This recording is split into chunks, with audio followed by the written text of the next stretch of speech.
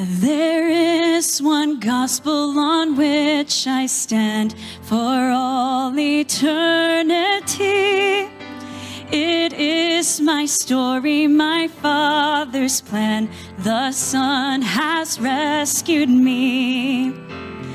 Oh, what a gospel, oh, what a peace, my highest joy and my deepest need. Now and forever He is my light. I stand in the gospel of Jesus Christ.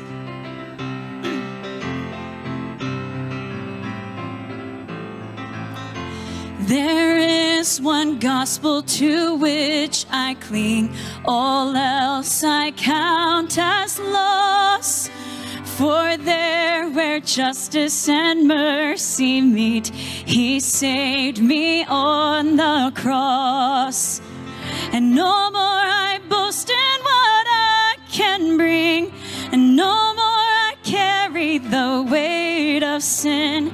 For He has brought me from death to life. I stand in the gospel of Jesus Christ.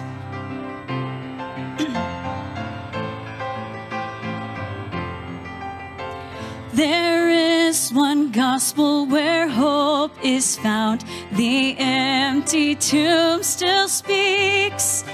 For death could not keep my Savior down. He lives and I am free. And now on my Savior I fix my eyes. My life is His and His hope is mine. For He has promised I too will rise. I stand in the gospel of Jesus Christ.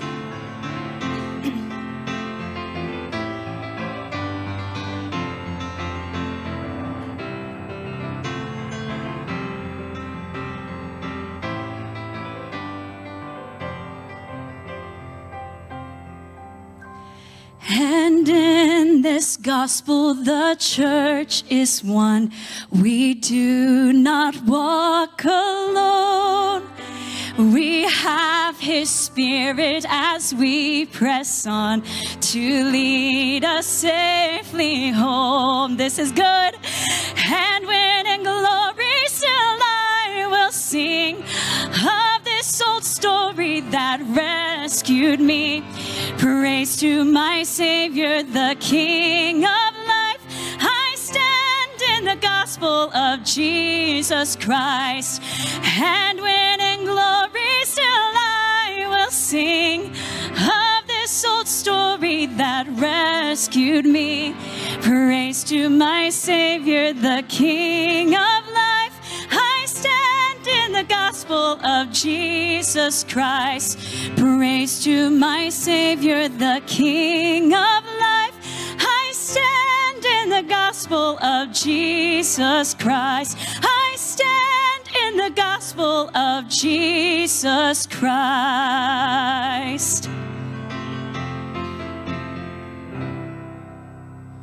Amen. You may be seated.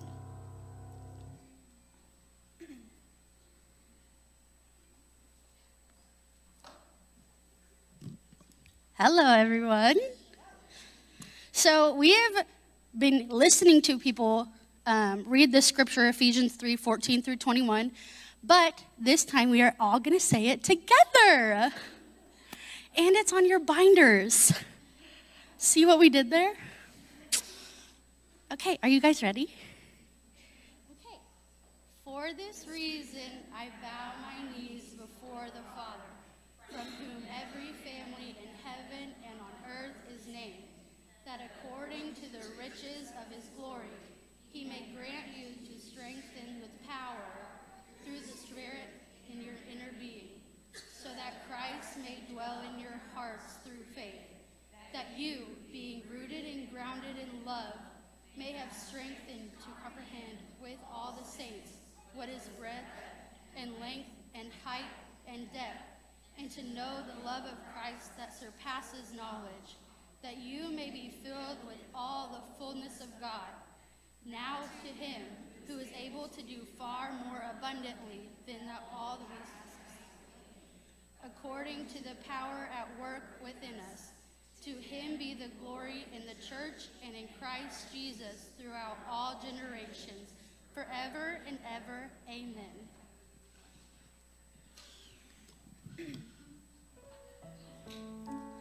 All right, would you stand again and sing with me?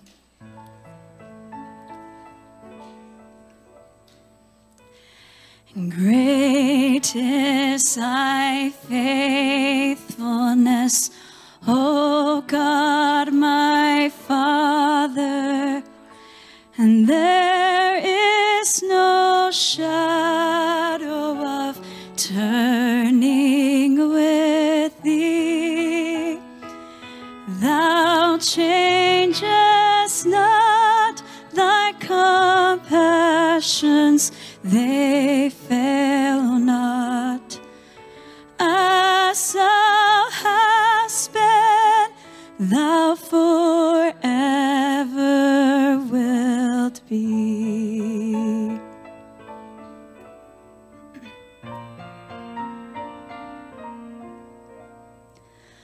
Summer and winter and springtime and harvest, sun, moon, and stars in their courses above, join with all nature in manifold witness to thy great faithfulness, mercy, and love.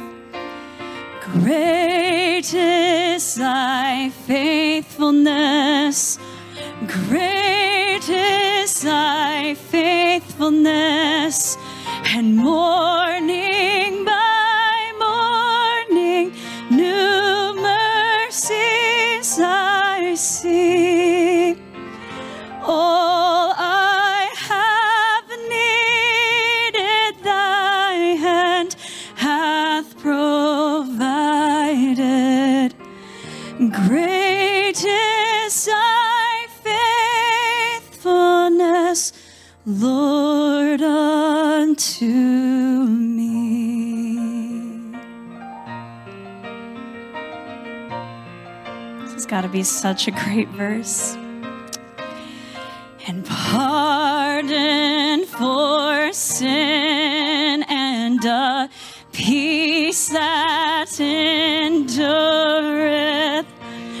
thine own dear presence to cheer and to guide, strength for today and bright hope for tomorrow.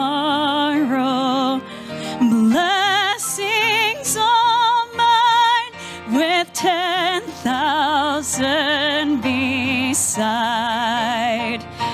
And great is thy faithfulness, great is thy faithfulness. Morning by morning, new mercies I see, and all I have needed, thy hand hath provided. Great is thy faithfulness, Lord, unto me. Great is thy faithfulness, great is thy faithfulness, and morning by morning new mercies I see, and all I have needed, thy hand hath provided. Great is thy faithfulness, great is thy faithfulness,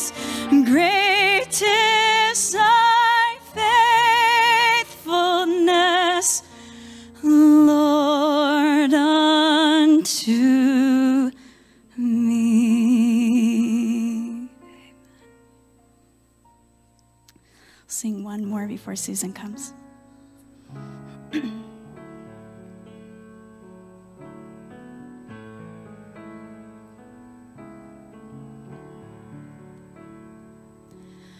When I fear my faith will fail, Christ will hold me fast.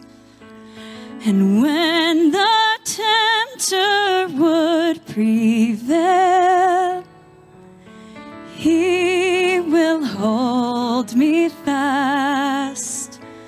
And I could never keep my hold through life's fearful path, for my love is often cold. He must hold me fast. He will hold me fast. He will hold me fast. For my Savior loves me so. He will hold me fast.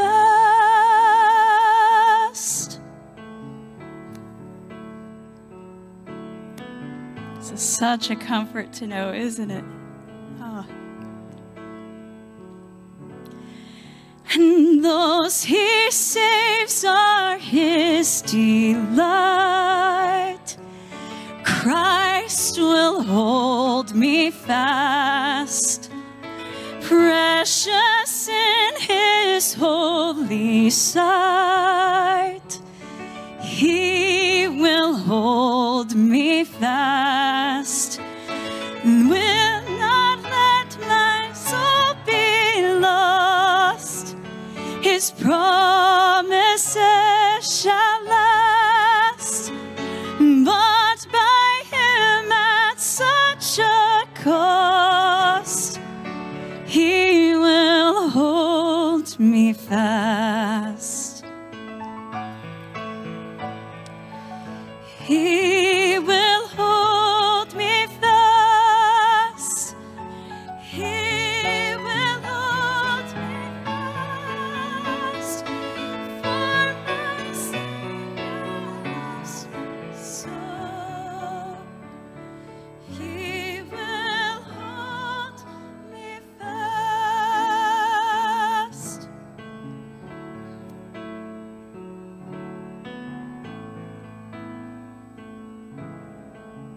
Hope this is a reality in your life. For my life he bled and died. Christ will hold me fast.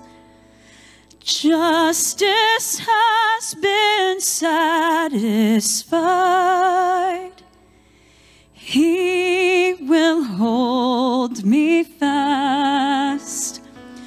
And raised with him to endless life, he will hold me fast until our faith is turned to sight. When he comes at last, he will hold me fast. He will hold me fast. For my Savior loves me so. He will hold me fast. Yes, he will. He will. And he will hold me fast. He will hold me fast. For my Savior loves me so. He will hold me fast.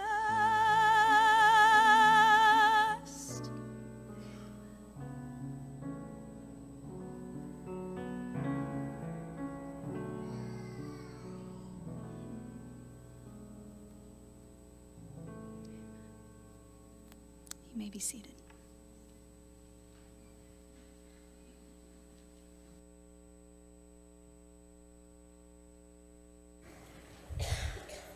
Thank you so much for your ministry and music to us and for picking songs that are theologically sound, not vain repetitions. I've been to some conferences where I want to get up and say, well, now that we're done with our vain repetitions, let's get into the Bible. But I don't. I practice self-control. So I do appreciate the music. That last song, I remember when my husband passed away, my son, who's a pastor in Wichita, he said one day, he said, Mom, I finally can sing that song without crying. So great song. And I do want to make a clarification. Somebody asked me during the lunch hour about that last statement about she will be saved in childbearing if she continues in faith, love, and sobriety. So I just want to make it clear that two things. Women, the only prohibiting is in this church. Women can be teachers. They can teach at college. They can teach other subjects, geometry, geology, whatever. But what the limitation is in the church, teaching the scriptures with men present. So I just want to be clear on that. And then in continuing in faith, love, and sobriety, she will be delivered from the stigma of Eve if, there's that if clause, and I don't think I really clarified that very well, if she continues in what? Her faith in God, her love for others, and self-control. So yes, you are delivered from that stigma, but you have to continue living out the gospel. And so in those 3 areas. So I apologize for not making that clearer. I do want to be clear in my teaching. So we have come to our final session, being grounded in a shaky world. And boy, it's a shaky world, isn't it? In Oklahoma, we have earthquakes, so it's really shaky sometimes.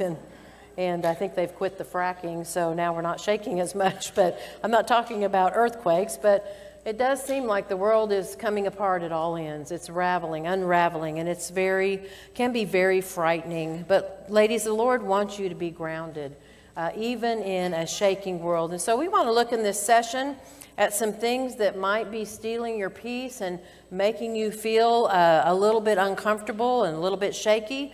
And I'm going to give you, along with that, some cures for those things. So if you would, turn in your Bibles to John 14, and we're going to be looking at some beloved portions of God's Word as He is talking and to His disciples before He goes to the cross. John 14, and we'll be looking at 27 through 31. Father, we thank you for this time that we've had. We thank you for your word. We thank you for the good, sweet music we've had, the ladies that have led us in that. Thank you for their kindness and their sacrifice for doing that for us. Thank you for the food we had. Thank you for all that have helped, Lord. What a joy it's been to see the body of Christ coming together, everybody using their gifts and making this a conference that is easy to attend and comfortable. Thank you so much, Father. I do pray, Lord, in this final session that you would help us to stay awake, not just physically, but spiritually, Lord, because we do need these words from you, because we live in a crazy world. And we're secluded here in this church, in this sanctuary. But, Lord, we know as we leave this afternoon, something will come that will shake our world. And so, Lord, we want to be women who are stable in a shaky world. So, Father, give grace for this last session, I pray. I ask you in Christ's name. Amen. Well, there's a song that is sung around Christmas time, taken from Handel's Messiah, and actually it's taken from Isaiah 9:6. And the lyrics go like this. For unto us a child is born, unto us a son is given, and the government shall be upon his shoulders, and his name will be called Wonderful Counselor, the Mighty God, the Everlasting Father, the Prince of Peace. And I think it's interesting that even unbelievers will go and listen to Handel's Messiah, and they will sing about peace during Christmas when they have no peace. And it's interesting because throughout history, mankind has been searching for peace, but they have not found it. In fact, did you know after World War II, the United Nations was created to promote world peace? But do you know, since 1945, there has not been one day of peace. Not one day of peace since 1945, when the United Nations was created to promote world peace. In fact, if you don't believe me, when you leave here, just get on your news app and you'll see there's something going on right now. There's some type of turmoil.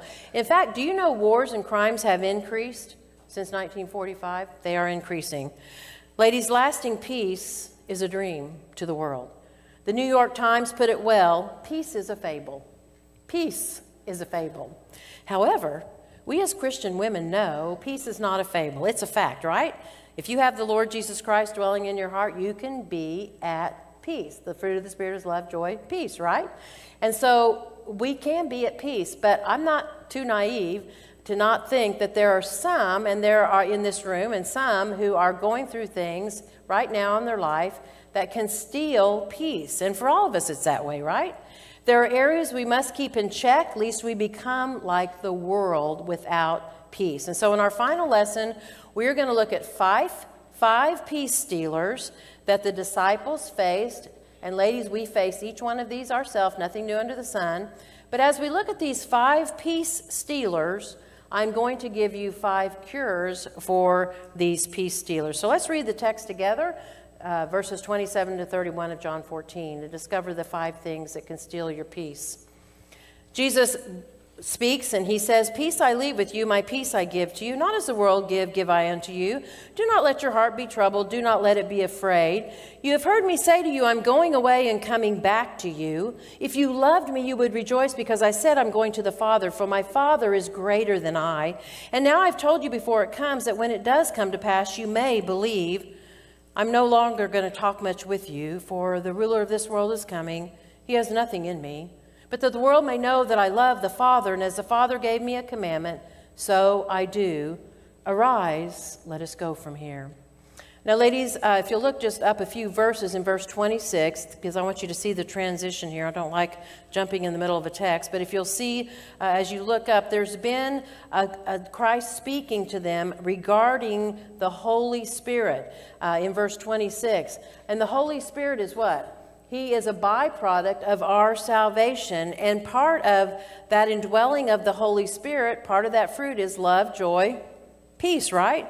And so the transition is easy to see, that there are, even though we have the Holy Spirit within us, and even though we should be at peace, there are sometimes things that can steal our peace. So let's look at what Jesus says here on the things that can steal our peace. Notice what he says in verse 27.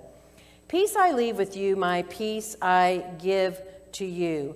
Now, since we're going to be talking about peace and that we need to have peace in a shaky world, what is peace? What is it? Well, peace is rest, which is in contrast with strife.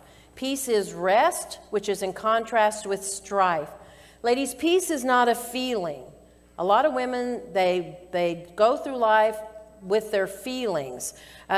Peace is not a feeling. Peace is a condition of your soul. It's a condition of your soul. In fact, the Hebrew word for peace is shalom, which relates to everything that is good. So this is a positive word. It's a peace that doesn't make sense in the midst of challenging circumstances. One man says, peace is a divine tranquilizer. Peace is a divine tranquilizer. I also think it's interesting how peace has been translated into some other languages as they're translating our Bible into other language. Listen to some of these. Sit down in your heart. Have a song in your body. Quiet goodness. Quiet heart. Aren't those great parallels? They're very appropriate. Because, ladies, peace guards our soul against anxiety, strife, and it gives us solace in harmony. I have a family member, a sister who doesn't know the Lord, and she's always saying, Susan, you're at peace all the time. I go, why shouldn't I be? I mean, what's there to be upset about, right? And I would love for her to know the Prince of Peace. Ladies, obviously it's a spiritual peace that only Christ can give, right? By having a right relationship with him. In fact, notice what Jesus says here. My peace I give to you. So, ladies, Christ's peace is very different from the world's because it's unbroken peace with God, which allows us to be at rest in spite of people or circumstances. And, ladies, that kind of peace is available to you and me. And it's interesting, after Jesus dies on the cross and then 3 days he's risen again, do you know he has to remind the disciples again about this? Remember after his ascension in John 20, it says the same day at evening, being the first day of the week when the doors were open, Jesus came and stood in the midst of them and said, peace. Peace be unto you. And then they were startled, you know. And then the disciples were glad when they saw the Lord. So why does he have to remind them again after he dies on the cross and is resurrected? Same reason you have to be reminded again, right? Right now, some of you might be sitting there and you're like, hey, I'm pretty peaceful. I just had a nice lunch, you know, and it's all calm. But wait till you get home in a little bit. And the house is chaos, and the kids have, you know, messed up your house while you're gone, and your husband forgot to change the baby's diaper, and all of a sudden you're not going to be at peace anymore, right? And so you're going to need to be reminded. That's what happens. That's life, right? And so they're no different than us. We have to constantly be reminded that the Lord gives us peace. I know things can be going so well in my life, and in fact, Debbie called me or the morning we were supposed to leave, and she said, guess what? I have water's running out in your backyard or out your house or something. So she has that leak to look forward to. She turned off her water before she left. I think it's your third time for this, maybe. You need to get a new plumber. And so Debbie's got that, you know, and everything can be going great. And all of a sudden, you know, you have a break in your water pipe. And all of a sudden, you can become unpeaceful. And so, ladies, we need to be at peace. So Jesus leaves them with the promise of peace, but he reminds them this is not the peace the world gives. Notice what he says. Not as the world gives, do I give to you. So it's not the world's peace. So that begs the question, what kind of peace does the world offer? Well, when you think about it, the world says if you want peace, you need to be wealthy, right? Get some more money. Be famous. Seek pleasure, sex, alcohol, drugs, gaming, whatever it is now. That's what the world says is peaceful. But ladies, the world is unable to give the kind of peace that Christ gives. His peace is lasting.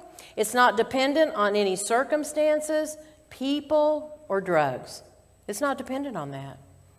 In fact, several years ago, my husband and I were watching 2020. I don't think it's on anymore, but Harrison Ford was being interviewed by a reporter, and she asked him, she said, do you have everything in this life that you want? You know what Harrison Ford said? He said, I have everything in this life I want except peace. And he said, I hope to find it when I die. And I thought, wow, here's a man, famous actor, you know, he's very wealthy, I'm sure. You would think he has everything. And yet he doesn't have peace, and he hopes to find it when he dies.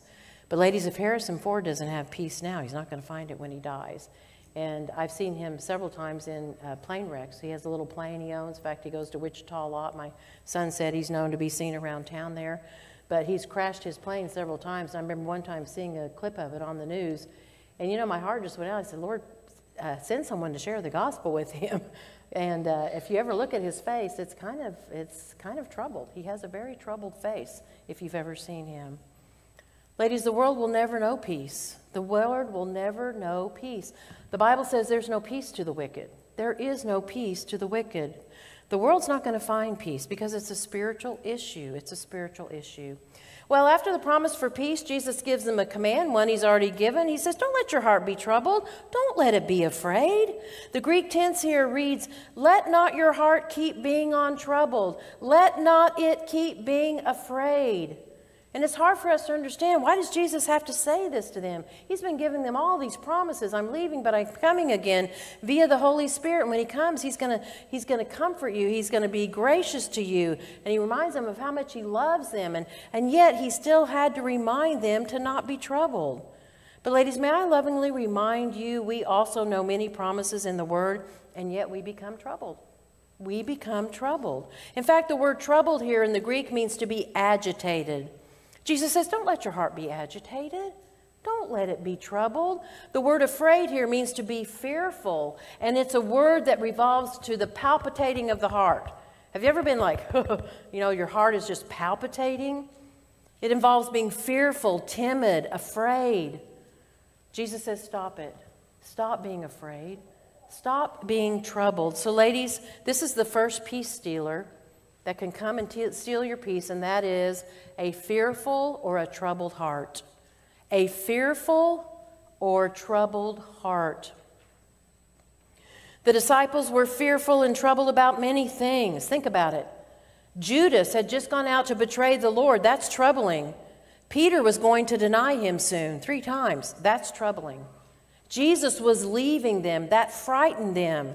They didn't understand what he was trying to say. And ladies, many things come in our lives and they try to steal our peace. There are things that cause our hearts to be fearful. What does our future hold for our children and for us? How am I going to die? Will my husband die before me and leave me a widow? Is my husband going to lose his job? Is my lost loved one going to go to hell? Are they going to get saved? Ladies, there's a lot of things that can cause us to be fearful or troubled. Do you want to know the cure for this? The cure for a fearful and troubled heart? Here's the cure for a fearful and troubled heart. Pray. Pray. Remember what Paul said to the church at Philippi? Be anxious for nothing, but in everything by prayer and supplication with thanksgiving, let your requests be made known to God. And the peace of God, which surpasses all understanding, will guard your heart and your mind through Christ Jesus. Paul tells us 4 times in that one verse, don't be anxious, but pray. And he uses 4 Greek words for pray. And everything by prayer, that's worship, and supplication, that's earnestness in prayer, like Jesus in the Garden of Gethsemane, with thanksgiving. Thank you, Lord, for this opportunity to trust you. And the 4th Greek word is petition. Lord, help me. I need to ask for certain things. So 4 times he tells us, instead of being fearful, instead of being troubled, pray, worship, supplicate, be thankful for the opportunity to trust the Lord. Ladies, that's the cure. Also in the Sermon on the Mount, Jesus says what? Don't be worried about what you're going to eat, what you're going to drink, what you're going to put on. Don't be fearful. Don't be troubled. You know what you're to do first? Jesus says, seek first my kingdom, my righteousness, and then everything will fall into place. Don't worry about tomorrow. Tomorrow has enough trouble of its own, right? And so the same thing. Jesus is saying the same thing in the Sermon on the Mount, as Paul says, seek first my kingdom. Worship me. Pray. Trust the Lord. Ladies, be prayerful, be concerned with things of the kingdom. Jesus says, stop being anxious, stop being troubled, stop being afraid. Well, next in verse 28, Christ mentions a second thing that will rob the disciples and us of our peace. Notice what he says. You've heard me say to you, I'm going away, and coming back to you. If you love me, you would rejoice, because I said I'm going to the Father, for my Father is greater than I. Christ has already mentioned to them many times, I'm leaving you, I'm going away, I'm leaving you. He said it in chapter 13, he said it in chapter 14. He's been trying to prepare them. I know my husband many times he contracted, not before he contracted COVID and passed away, he had a stroke 4 years before he contracted COVID. And he was back in the pulpit and strong and everything, but I know the last year of his life before he contracted COVID, he would say often in the pulpit, I'm going to be shuffling off soon. I'm going to be shuffling off soon. And I kept saying, honey, how do you know that? He goes, I just know. He said, I won't live to see my 70th birthday. And I said, how do you know that? He said, I just know. And my body's getting weaker. And so he kept telling the congregation, I hope to just die in the pulpit. So just dig a hole there and bury me and go on with your... I was like, that'd be horrible. Don't do that, honey.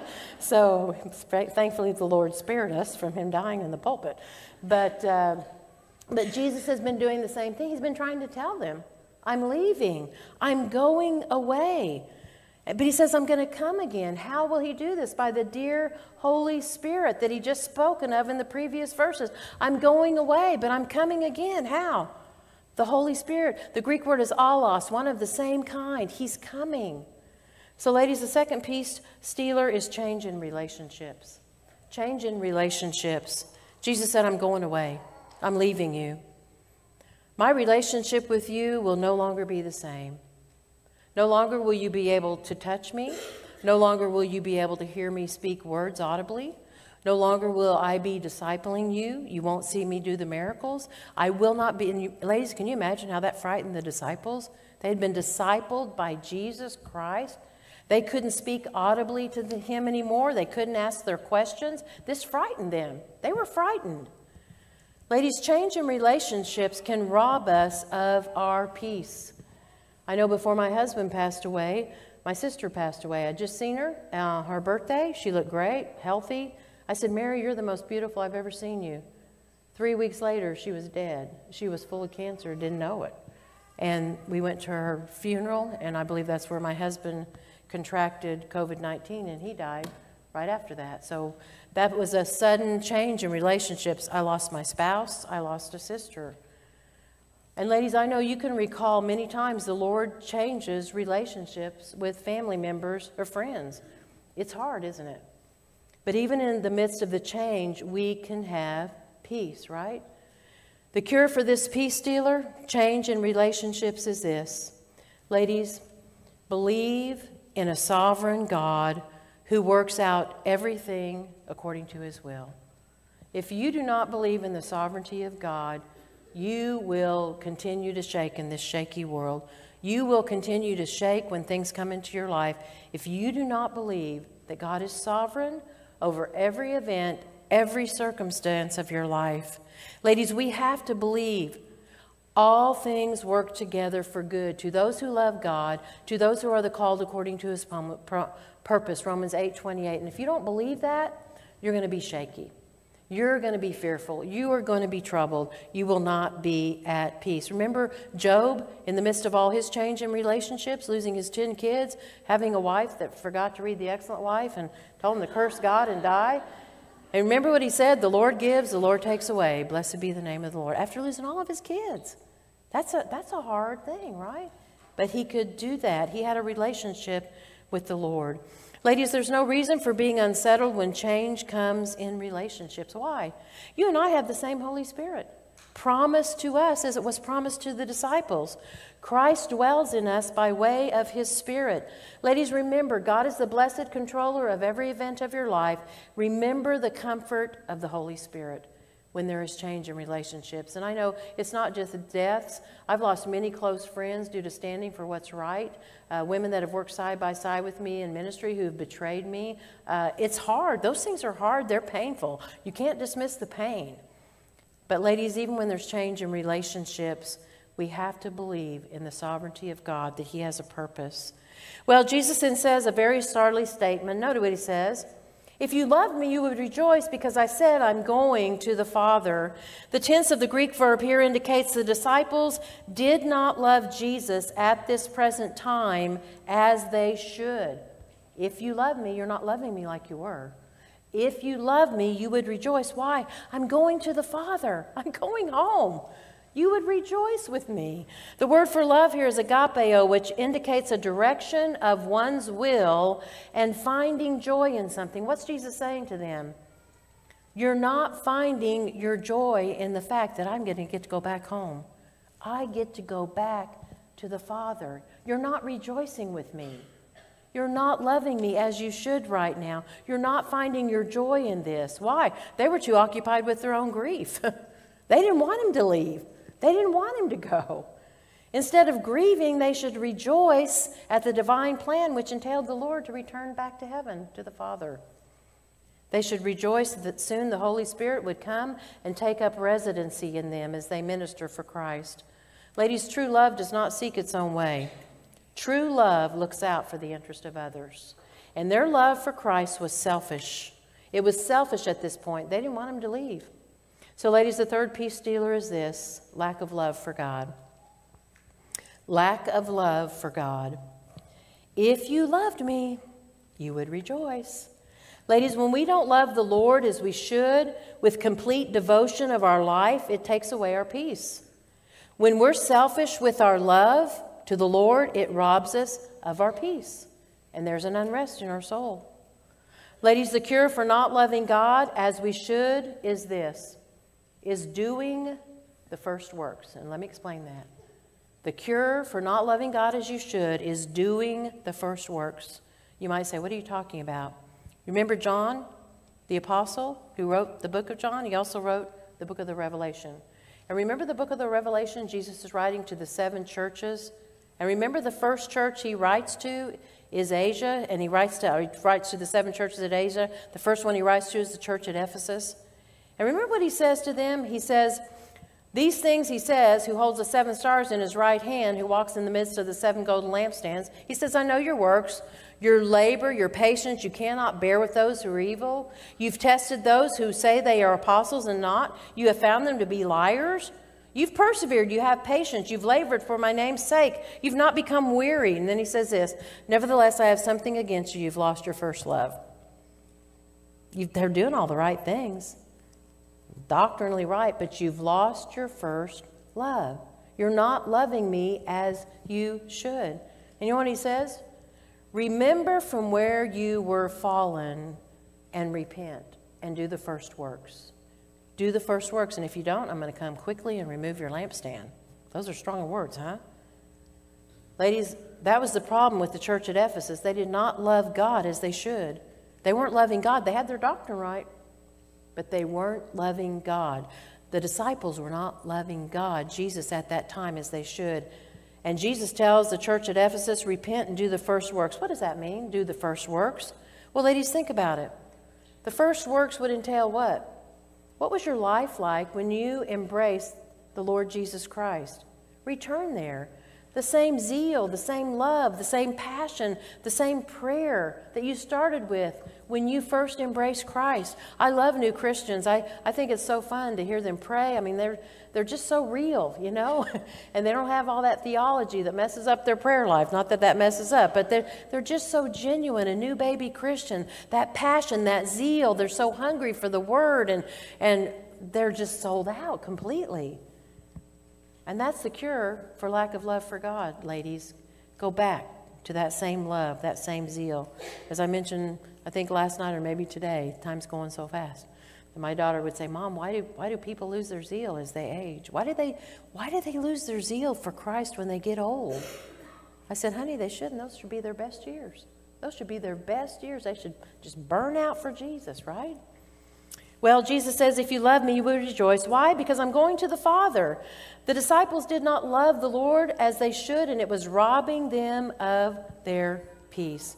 Ladies, this phrase also explains why funerals of believers should be a time of rejoicing, not sorrow. Why?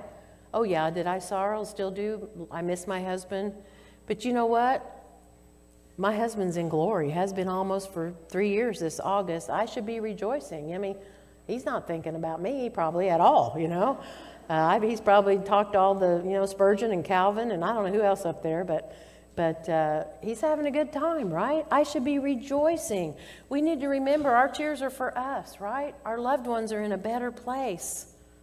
Well, Christ then adds a statement that the Jehovah's Witness and the Mormons love. For my Father is greater than I. What did Jesus mean by this statement? We know he and the Father are one, right? He already said that in John 10:30. I and the Father are one. So how can the Father be greater than the Son? Well, Paul gives us the answer. You can turn there. You can just listen in Philippians what he says this. Let this mind be in you, which was also in Christ Jesus, who being in the form of God, thought it not robbery to be equal with God, but made himself of no reputation, took upon him the form of a servant, and was made in the likeness of man.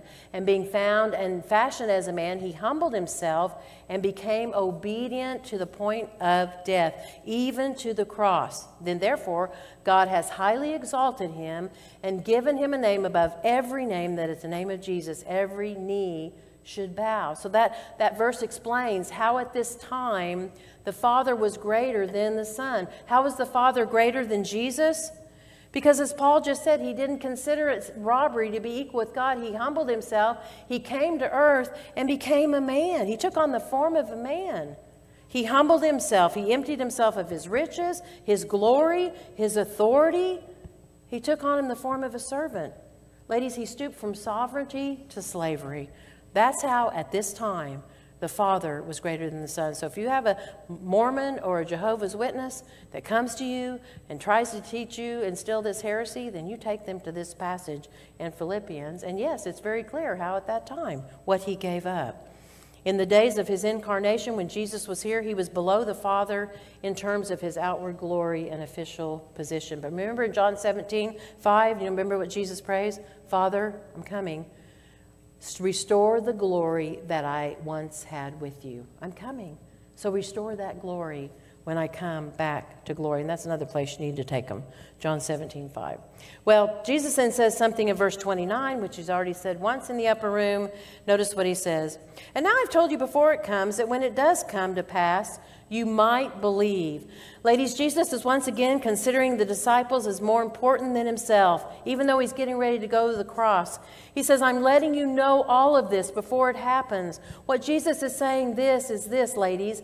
My death, my resurrection, my ascension, I'm telling you this now. I'm telling you all of this so that when it does happen, your faith will not be shaken.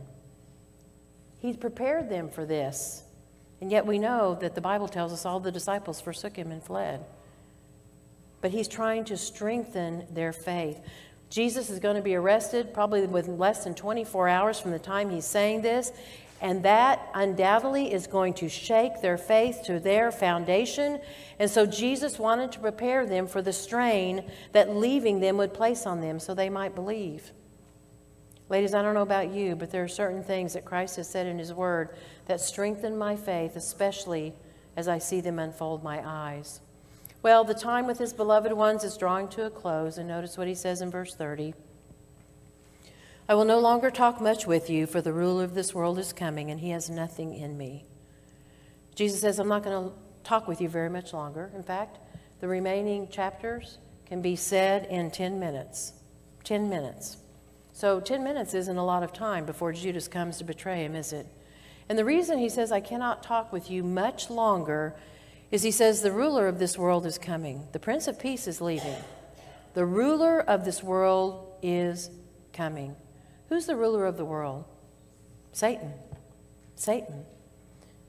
Paul describes Satan as the prince of the power of the air. He's also known as the devil, the dragon, the evil one, the angel of the bottomless pit, the god of this age, Apollyon, Abaddon, Belial, Beelzebub. And what did Jesus mean? What's he saying here? Satan is coming. Well, turn back to John 13:27. We'll see very clear what he's saying when he says Satan is coming. The prince of this world is coming. Look at verse, Jesus has predicted that someone's going to betray him. And notice what he says in verse 26. The one who's going to betray me is the one who I give a sop when I've dipped it. And when he dipped it, he gave it to Judas Iscariot, the son of Simon. And after the sop, notice, Satan entered into Judas. And Jesus said to him, what you do quickly. Go do it, Judas. So what did Jesus mean when he said the prince of this world is coming? Satan was now inside Judas. He was possessing Judas. And Jesus said, Judas, what you do quickly. And Judas was planning in the next few hours to come and betray the Lord with a kiss. Jesus knew this. Jesus was all-knowing. He was aware of the footsteps. He could probably hear, since the rest of this could be said in 10 minutes, he could probably hear the footsteps of Judas, the Roman soldiers, the members of the Sanhedrin, all who were led by the prince of the power of the air, Satan, who was indwelling Judas at this time. Christ knew they were on their way. So ladies, the fourth peace dealer is this: the enemy, the devil. The enemy, our enemy, the devil. The prince of this world. I'm sure the disciples were somewhat fearful right now. I'm no longer going to talk with you much longer. The ruler of this world is coming. Ladies, they knew it would change everything. Listen, my friend, do not be ignorant of Satan and his devices.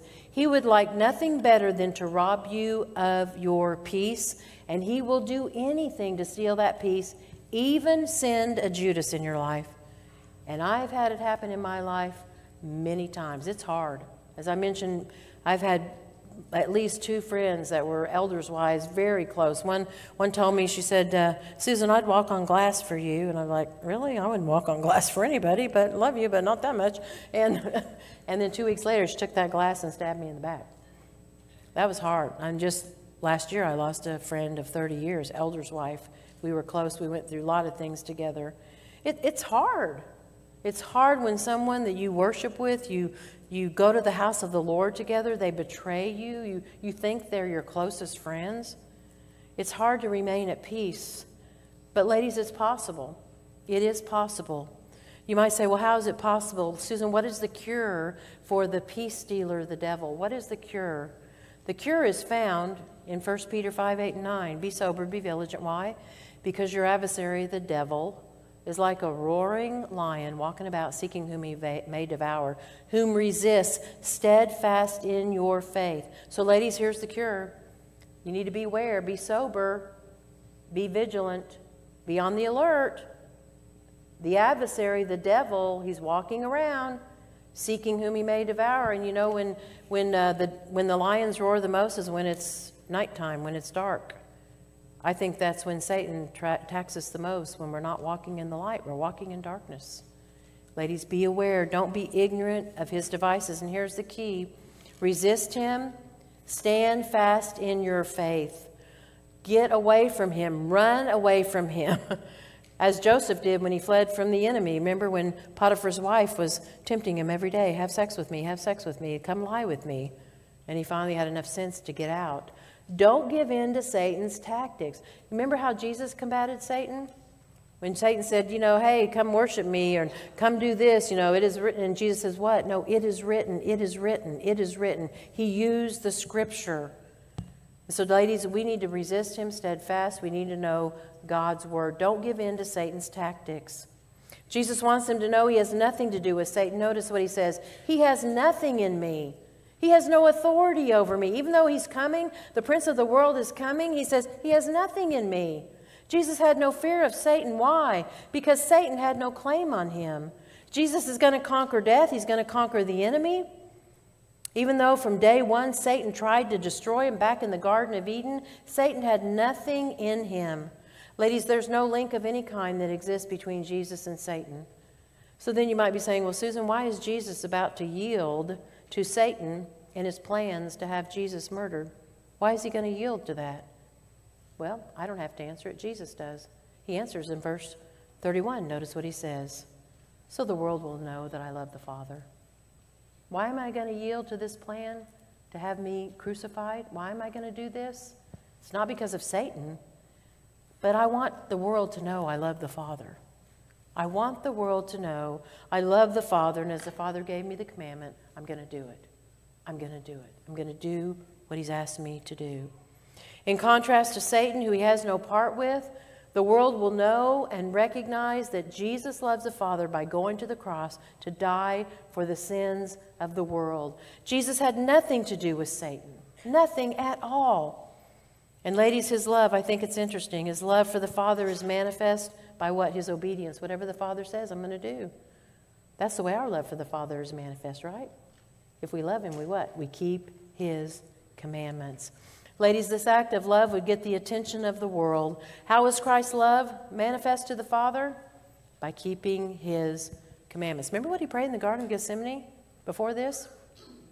Oh, my Father, if it's possible, let this cup pass from me. Prayed it over and over, so much so that sweat drops of blood were falling to the ground. He kept saying, oh, my Father, let this cup pass from me. And then he would say, nevertheless, not what I want, what you want. And he resigned his will to the Father's will. He obeyed. He obeyed so that the world might know that he loved the Father. Well, Christ ends by saying, arise, let us go from here. Arise, let us go. I'm going to meet my death. So the fifth peace stealer is the fear of the unknown. The fear of the unknown. Arise, let us go from here. The disciples have no idea what's ahead of them. They don't know what's going to happen to the Lord. It's an unrestful time for them. What's going to happen to my Lord? What does it mean to be crucified on the cross? What's going to happen to me? When's Peter going to deny him? When is Judas going to betray him? When is the prince of the world coming? What's he going to do? Ladies, we too in our lives can be robbed of peace if we dwell on the fear of the unknown. What if I lose my husband? What if I lose my child? What if I get cancer? What if I get COVID? What if I lose my job? All the what ifs. And we as women dwell on those a lot, right? What if this? What if that? Ladies, all the what ifs can rob us of our peace. What is the cure for this? Isaiah 26:3 has the cure. Thou wilt keep him in perfect peace whose mind is stayed on thee because he trusts in thee.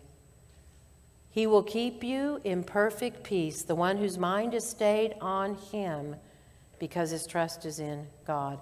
Ladies, the key to this, the cure to this, get your mind off all the what ifs. Get your mind off all the unknowns. Focus on the solution. What's the solution? Trust in God. Trust in God. Keep your mind fixed on him. Ladies, if we would spend more time trusting God, we wouldn't be so worried about all the what ifs. We would understand they're in the loving arms of a sovereign God. Now, I'm going to ask you all not to close your notebooks, if you wouldn't, because that makes a lot of clicking. We just have 2 more minutes, but sometimes when I'm winding up with the application questions, I hear all this. So I'm going to ask you to please be quiet while I just finish up, okay? Because I do think it's important as we wrap everything up, okay? So the 5 peace stealers are this: a fearful or troubled heart, let not your heart be troubled. The cure, pray and seek God's kingdom. The second one is change in relationships. I'm going away. What's the cure? Remember the sovereignty of God and the comfort of the Holy Spirit. The third one is lack of love for God. If you love me, you would rejoice. What's the cure? Repent of your lack of love for God and do the things you first did when you trusted Christ. Number 4, the fourth one is Satan. The ruler of this world's coming. What's the cure? Be alert to his devices and resist him. And the last, the fear of the unknown. Arise, let us go from here. What is the cure? Trust God for your future. Are you experiencing God's peace? Is there something that is robbing you of your peace? Do you have a fearful and a troubled heart over a situation you cannot control? My dear sister, pray and seek heavenly things. Or maybe it's a change or experience in a relationship. Maybe a son or a daughter has left home for college, or they're getting married. Maybe a friend is moving away. Maybe a husband has divorced you. Maybe your parent has died. Remember, God is sovereign. Cling to the comfort of the dear Holy Spirit. Maybe it's a lack of love for God that has stolen your peace. Maybe your heart is calloused and you're cold against the Lord. Ladies, repent. Do what you did when you first loved Christ. Maybe it's Satan. Maybe Satan's taken your peace. Ladies, resist him. Be sober. Be alert. Know yourself. I hope you know what your weaknesses are. I know my weaknesses. I know where Satan attacks me. Be alert to the devices he uses in your life. And lastly, maybe it's the fear of the unknown. Maybe you have a fear of tomorrow. Ladies, trust in God. For the Christian, there's no excuse for lack of peace. Jesus said, "Peace I leave you, my peace I give to you." Nothing you and I are facing today should rob us of the peace that is promised to us, the peace that surpasses all understanding.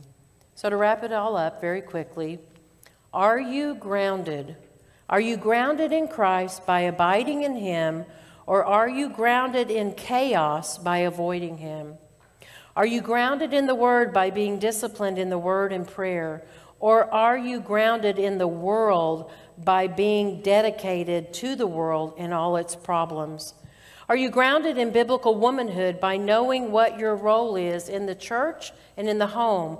Or are you grounded in unbiblical womanhood by listening to all the lies the world feeds you regarding your role at home and in the church? And lastly, are you grounded in this shaky world by knowing the things that steal your peace? Or are you grounded in all this unsettling news which has robbed you of your peace? What are you grounded in? Ladies, may we be, as Paul says to the church at Colossae, may we be presented holy and unblameable and unreprovable in his sight by continuing in our faith, grounded and settled, and never be moved away from the hope of the gospel. Let's pray. Father, thank you for this precious time with these precious women. Oh Lord, please use your word. I know it doesn't return void. It's sharper than a two-edged sword. And so, Father, will you take the words that have been spoken this weekend and use them to make permanent changes in the lives of all of us, Lord, that we might be women that are grounded in the truths of the gospel and in the truths of your word. And we ask this, Father, not for any glory of our own, but so that Christ would be put on display in a very troubling world. And we ask this in Jesus' name. Amen.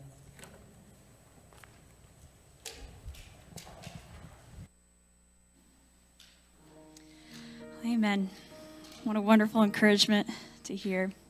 What a wonderful time it has been together. Would you stand and sing with me one last time if you're able?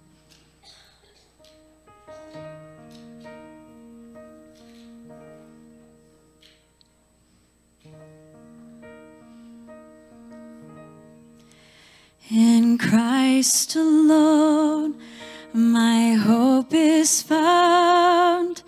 He is my light, my strength, my song.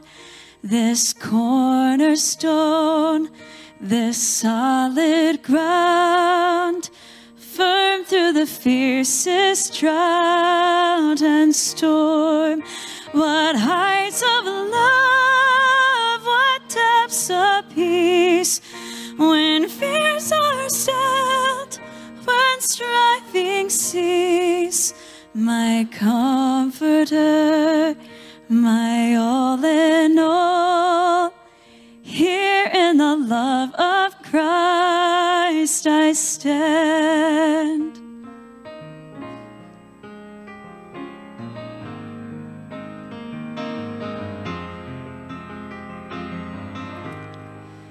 In Christ alone, who took on flesh, fullness of God in helpless babe, this gift of love and righteousness, scorned by the ones he came to save, till on the cross that Jesus died, the wrath of God was satisfied.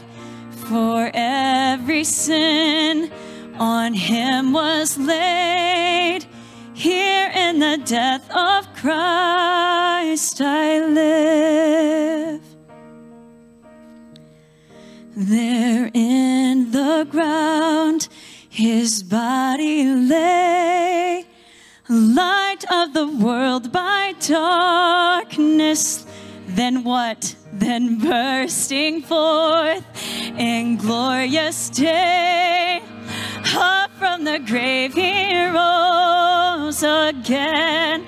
And as he stands in victory, since curse has lost its grip on me, for I am his and he is mine, and bought with the precious blood of Christ.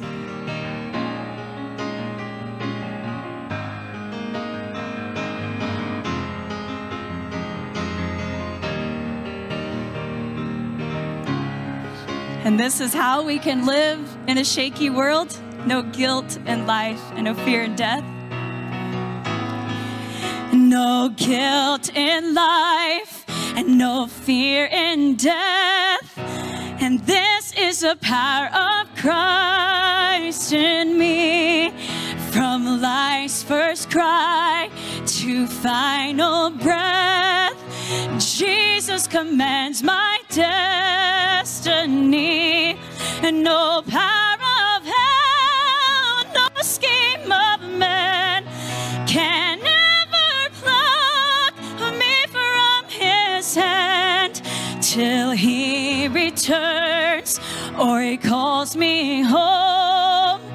Here in the power of Christ I'll stand. No power of hell and no scheme of man can ever pluck me from his hand, till he returns or he calls me home. Here in the power of Christ, till he returns or he calls me home. Here in the power of Christ I'll stand. Amen. Amen. You may be seated.